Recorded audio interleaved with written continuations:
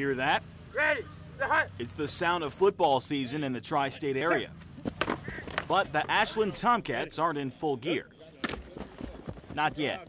You know, we want to keep things in place, not only what the KHSAA has sent down, but also just common sense things. This practice is limited contact.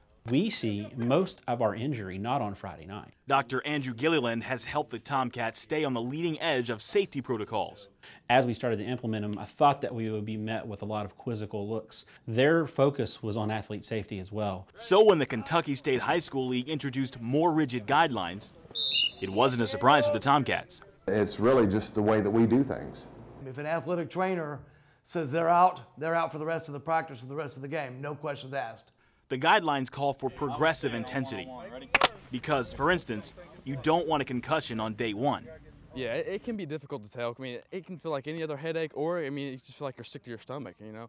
These expanded concussion protocols are designed to protect student athletes because if the athlete takes a hit like this during a game or practice, the student might find themselves negatively affected in the classroom.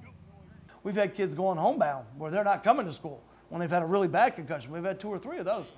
But it's not just concussions. Limiting contact activity was to prevent all injury.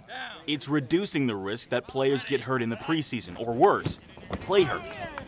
Keeping a trainer could be more costly. Some school districts can't afford the athletic trainer. At what cost do we talk about our children's safety? But it's better than relying on coaches. You want to save the bodies of the kids, and that's the one way to do it. For 13 Sports Zone, I'm Norman Seawright, working for you in Ashland.